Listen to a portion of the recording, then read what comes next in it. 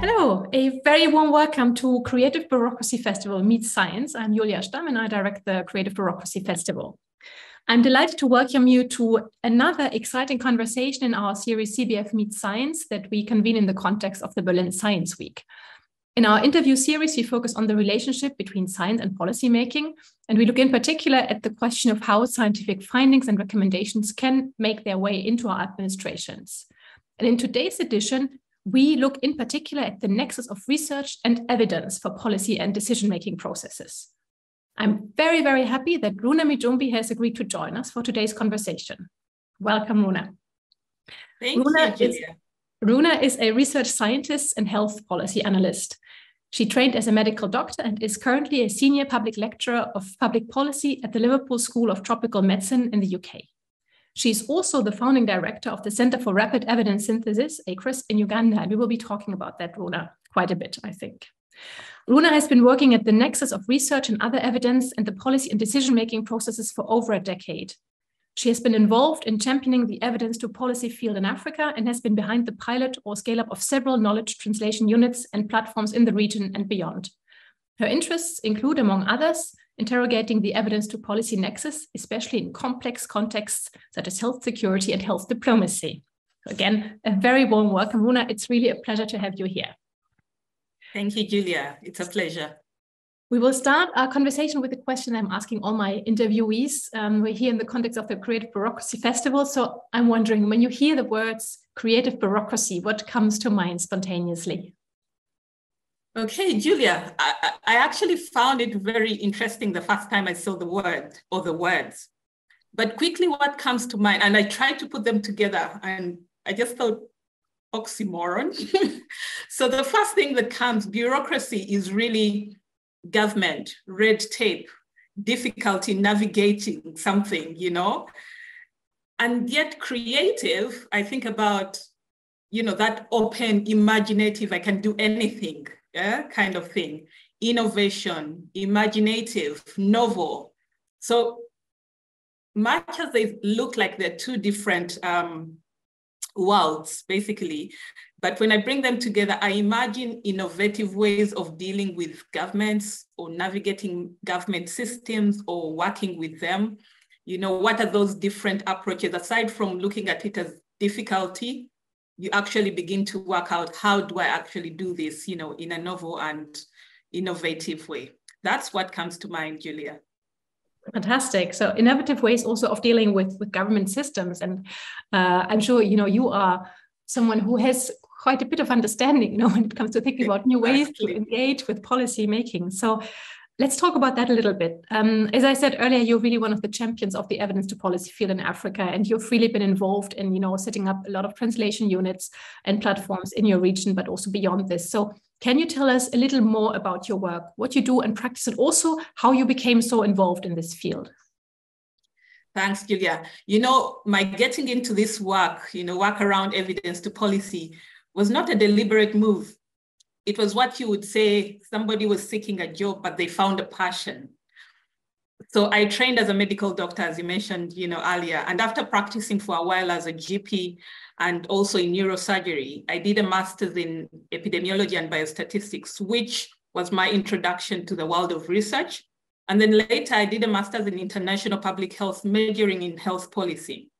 Now bringing this set of skills and knowledge together put me in the right place when a project whose aim was to develop and evaluate knowledge translation approaches to support the use of research evidence for policy in African health systems took off.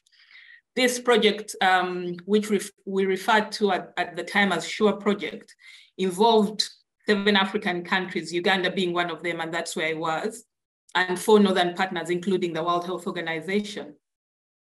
Now, on this project, I was handed the portfolio of developing a rapid response service, the first known in a low-income country. And this was, in fact, against evidence, which at the time said such a mechanism could not work in a low-income country. So we had no blueprint, but also we were working against the tide. You know, it was something as you build it, flying a plane as you build it, you know, that kind of situation. And I learned so much along the way. And I think it was this space of innovation, this space where we didn't know, and we had to try out this and the other, that really got my, interest in there. It is so easy to say what works now, but back then, and this is not even very far back, this is 2010, back then it actually wasn't as clear. So that was my first introduction to the world where science meets society. Before that, I was your hardcore scientist. Even when I went into research, it was your quantitative numbers person, you know. The person I am today would hardly recognize that person, you know, aside from both of them being diligent at what they do, that would be it. That is how much things have actually changed with me understanding this science to policy, science to society, science to administration, science to practice, science to, you know, what we call the other side, the non-science side. This is how much, it has changed me as a person and my understanding of the world generally. So that was my first link to science and policy, and I've been at this nexus for about 12, 13 years now. I work with stakeholders, mostly governments and bilateral partners, their decision-making processes on one side, and then research processes on another side, looking for ways to link for mutual benefit. That is fascinating, Rhona. Also, you talking about being really a very different person compared to what you were before. So when you're looking, at this person, at the person you have become, and you look at the way you are actually interacting at the science policy interface, how would you describe your role? So I would describe myself as a knowledge or evidence broker. Some people refer to this now as an intermediary. And this is in the assumption that we have two distinct worlds of evidence or knowledge on one side and decision-making or practice or administration on another. That distinction might not be as black and white at any one point, but for the purposes of our conversation today, let's assume that, these two worlds actually exist that way. So I work and also research the point at which these two worlds meet. And my role is to ensure that there are relationships that ensure that the available knowledge benefits the appropriate decision-making process. And, at any one point, what we see as the decision makers could actually be the ones generating knowledge that researchers benefit from. And also the other way around, which is, what we are used to, that the researchers generate the science and the decision makers actually take it up. But that's why I was saying that it's not exactly a black and white. At any one point, these two could actually change roles. So this can be, so what I do in trying to link this can be in ensuring access to different kinds of evidence, where access is both, the physical, but especially the technical access. It can also be in developing interactive platforms for the two worlds to meet. It can also be in developing capacity for each world to be able to engage the other meaningfully. It can be in doing research on what works and what doesn't for different contexts that I'm involved with. I have specifically, focused on doing this for complex situations. So situations that require urgent decision or policy making. So such situations may be mirrored in what we saw during the pandemic. I think so many people can relate with how decision making was happening at the time, or what is currently happening in my country, in Uganda, with the Ebola epidemic, where decision makers need to respond to a situation within a matter of hours or days, or at most a few weeks, and they need evidence to be able to do this appropriately. So that's my current role and the role that I've played over the last decade. Thank you very much, Rhona. So you spoke about, what you need to do to make sure that the available knowledge benefits the decision-making process. So when you think, in broader terms about the relationship between science and policy making, also the transfer of scientific results into policy, what are, in your experience, what are the most important challenges? I have a laundry list, but let me highlight maybe two or three, that I really find are a major, challenge at the nexus.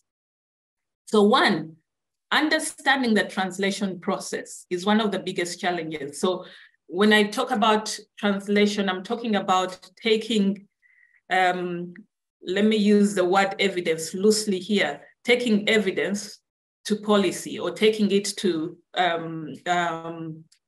practice, or really think it's going to be used.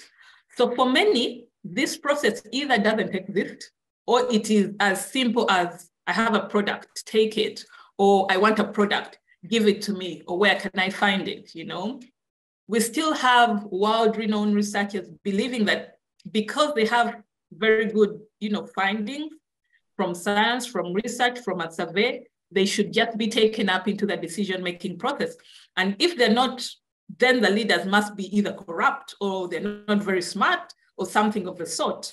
They do not realize that what they actually have in terms of findings is data, it's information, it's research findings that might not even make sense to their own peers, leave alone a policymaker. They do not realize that there's a process that you have to go through to change these data, information, findings into evidence first, and then change this into knowledge that can actually be actioned by the policymaker. And when those processes do not happen, either the information is not used or it's not used appropriately. So we still have a huge challenge about that translation process. Another challenge is science still being viewed as elitist and belonging to the ivory tower and those that sit in the ivory towers. That identity makes science inaccessible for many. The average policymaker, if they have this feeling about science, they always steer far from it, you know? Science still intimidates many policy and decision makers because of the identity it is given or the identity it carries.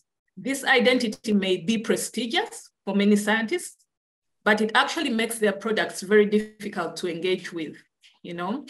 And the third challenge that I will highlight is that the pathways for science to get into decision-making processes are often not clear, you know, and this is especially also for low-income countries where I have really practiced. So a scientist with great evidence, even when they have taken the steps to translate it to actionable messaging, will have trouble locating the right way to get it to the right table for it to make a difference. Some of these pathways are deliberately closed, because that's the nature of decision-making, especially at high levels, but also where they are not deliberately closed. In many systems, there's no information about how I get science to the table to make decisions. And so that's still a very big challenge as well. Not only for researchers, but even those within the decision-making process, those pathways are not clear for them as well. Yeah. Yeah, thanks very much, Rhona.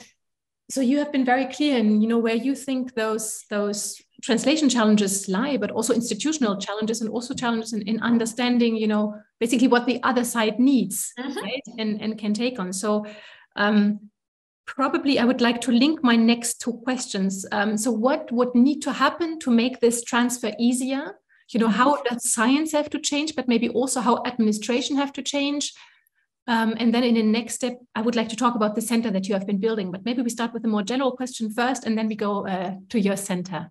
So Julia, what I believe we need to do is to create more interactive platforms, you know, more opportunities for the two sides to interact, more opportunities for each side to understand the needs and experiences of the other.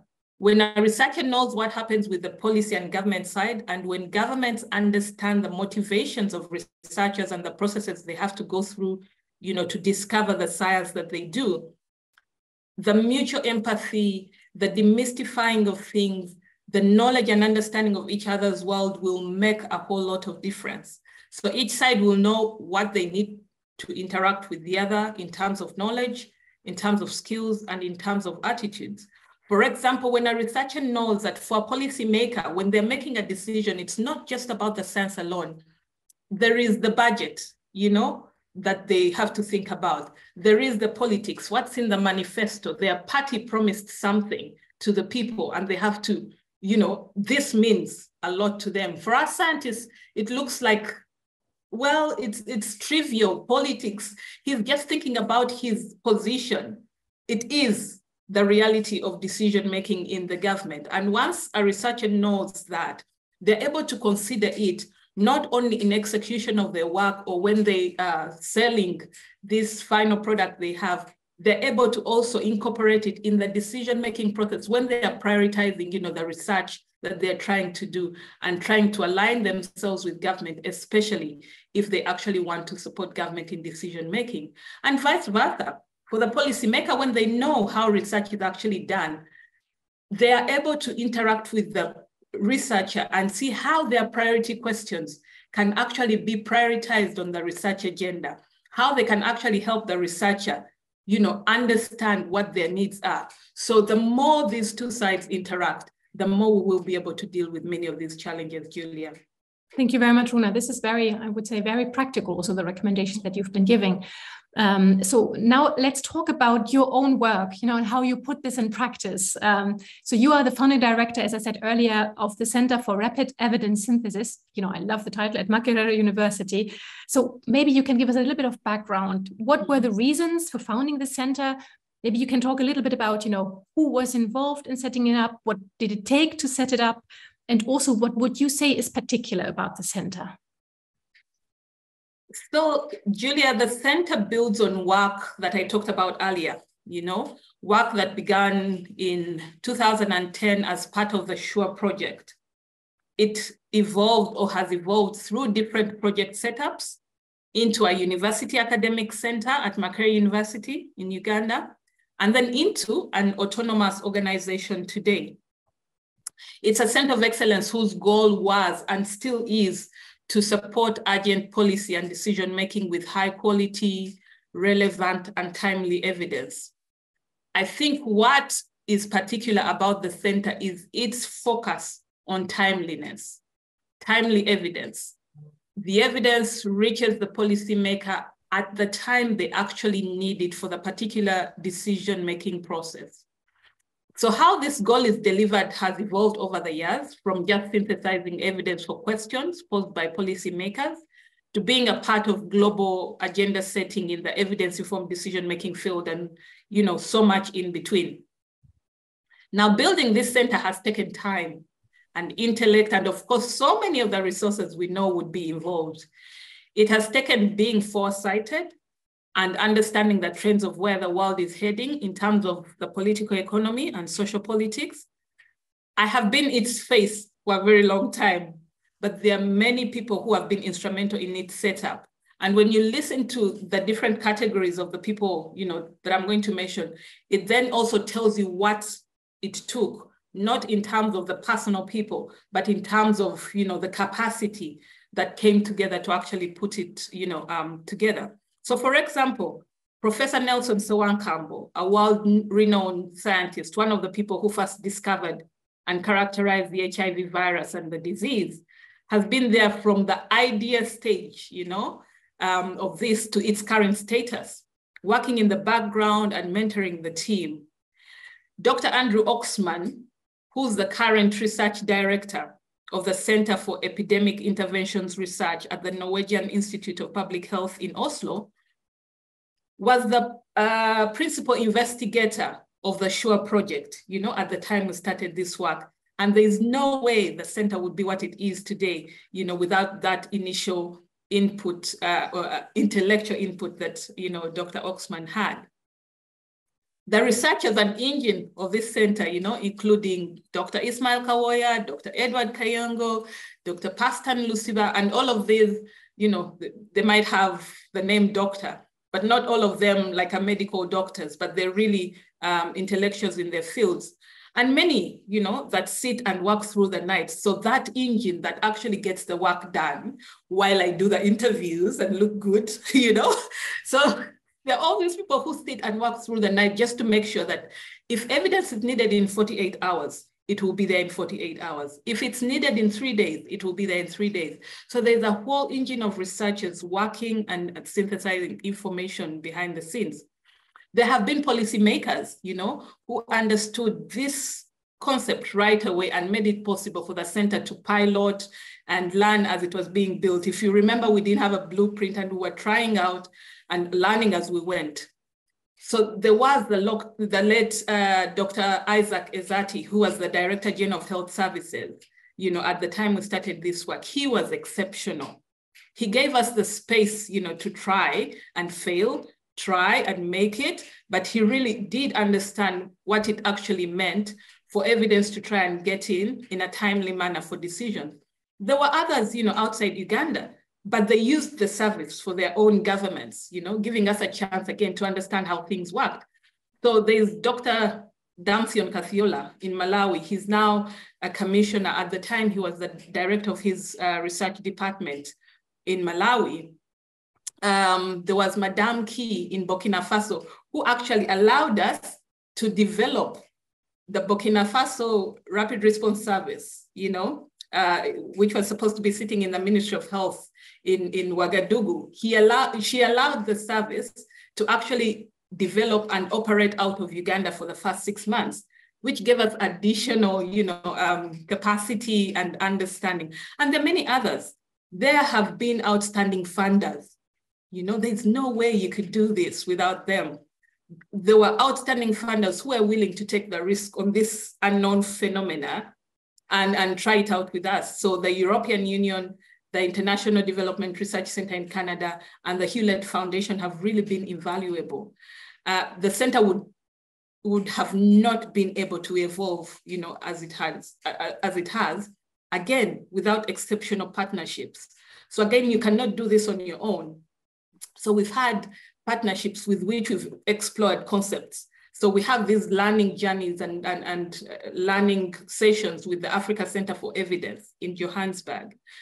We have exceptional partners with the partnerships with the Center for Best Practices in Cameroon and the University of Zambia. Again, with these ones, you sort of test out what you're thinking and you go in together, putting your foot together. It's been exceptional. And then I also mentioned with pride, McMaster University in Canada. Again, these are partnerships that have helped us to build capacity within the team. So all of these sort of embody and bring out what it actually takes to be able to build what we see as a center of excellence today. But without even a single one of them, and many others I probably haven't mentioned, there's no chance that we would see what we see today. Yeah, that is outstanding, Rhona. And I think it's really important that you draw the attention on, the importance of partners, of partnerships, and of funders. And what I can see, this is really some sort of an international alliance also that was backing the efforts there. Which brings me to a question that, I don't know, you might find easy or not easy to answer, namely, the work that you're doing there, also with the center, in how far is this something that is very difficult, also where you set it up, or very typical for an African context? Or is it something that can be generalized, or are there parts that maybe other parts of the world could learn from? You see where I'm getting at? Yes. So Julia, I think it goes either way. We were lucky that we were not boxed into a certain sort of framework that this is how things work. And so we went in and tried. And for that to happen, you have to have a very supportive environment. And so I wouldn't say for the African context that everywhere we try to do that, it actually happened. There are places we actually went in and things didn't work out. So a supportive environment, whether you are, in Africa or wherever, is very, very important. Because remember this again, you could set up a very nice structure, but it's not complete when the demand side does not work, especially because it's demand driven, So if the government and the government institutions are not willing to give you that environment to try things out, then it's not easy. And so where we found that open, it was easy. Where we didn't find it, it wasn't easy. But also, I think there are stereotypes that you have to go against. There are stereotypes that you have to fight against, even within a willing environment like that.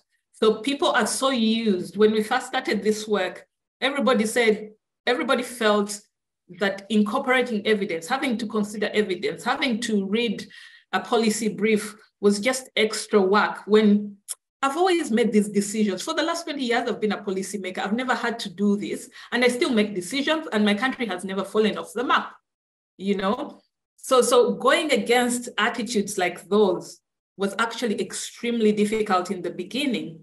And then, of course, like I said, the way science is viewed, many policymakers feel like, this is a no-go area for me. They'll actually try to avoid it. And when we started off, we really considered research evidence only, and all these other forms of evidence have only come later. And so the average policymaker interacting with science, trying to understand it, was quite difficult. And many of them, were just not willing, especially if they can get away with it. And that's the other thing, accountability systems. If there are no systems that actually hold the policymaker to account, like, did you use evidence? How did you arrive at this? They'll just, avoid you and do what they know how to do. So Julia, in some places it was easy. The environment was willing, there's political will, but then within that environment, there are different, sports and factors that may make this very challenging. But what I can say for sure, that if you press on and press on and press on and actually prove the benefit of this work, even those who were running away will give you a call one day and say, are you the lady who was telling me that you can actually help me with, yeah. Do you have a few minutes? It actually stays somewhere, and they'll bump into your work and they'll realize how important it is, and they'll come back to you. So it's a matter of pressing on and being, just press on and stay in there, and it eventually works out. Insist, don't give up hope, but always come back, and say, this is what we can do for you. Exactly. Rhona, we're nearing the end of the conversation, unfortunately, already. It was super interesting, and I would have loved, to turn this into a much longer exchange, but maybe we can do this at another opportunity. There is a final question that I would like to ask you, and it really links to what you've just been describing, namely, the importance of political will, but also of the context then, that you find in certain environments or not. So my concluding question would be the following one. So because we here, think about creative bureaucracy, so how can creative bureaucracy, play a positive role in overcoming potential tensions between science and, the policy-making sphere? Yes, Julia, I'm so glad that we conclude with that. What is it that we can actually do? And it goes back, I think, to wrap, a few of the messages or the bigger messages that I sort of brought forward earlier, that we just really need to demystify the two worlds and create a platform for the two to interact more and more. Many of the tensions that we see between science and politics, or science and the administration, many of these tensions come from both sides not knowing each other's worlds very well, and then you have them being suspicious and making assumptions of each other's world. But if we took care of this, so much would change for both science and politics or administration. There would be so much assumption gotten out of the way. Instead of suspicion, we would actually build these friendships where they both tap into each other's, worlds to make things work for their own objectives. So I believe what we need to do in terms of creative bureaucracy is to provide that platform and the opportunities for interaction for both worlds. Thanks very much, Rhona. I love that we're finishing off on this idea of friendships, and how we can actually build those relationships and how we can, contribute to demystifying the two worlds. So these are ideas that I'm going to take with me also, for the festival as we think about, what this could look like. And I thank you very much for your thoughts, for your reflections, for sharing your experiences. I think it was wonderful. And yes, I hope to see you again and to continue our conversation on this. Thanks very much, Rhona. Thank you, Julia, and thank you for giving me the chance to share my experiences. You take care.